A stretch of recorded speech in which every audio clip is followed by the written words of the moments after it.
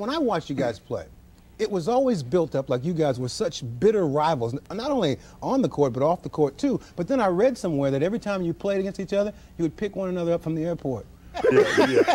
Well, you know, for some odd reason, it always seems vogue to have, you know, so the adversaries not liking each other. I mean, people think that for a while we didn't really like each other, we didn't just, and they always chose to believe that you cannot be as good as we both were, apparently, doing our thing, and really like each other. I had to be envious of him.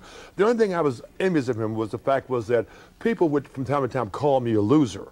Well, you know, if I'm a loser, then damn near everybody else who was playing was Seeing that they won all the time. They won all the time. You know? They So want to why make not it just personal. say you got the losing is basketball players in the world, and then you got one team that wins it all. So I mean, I was in great company as a loser.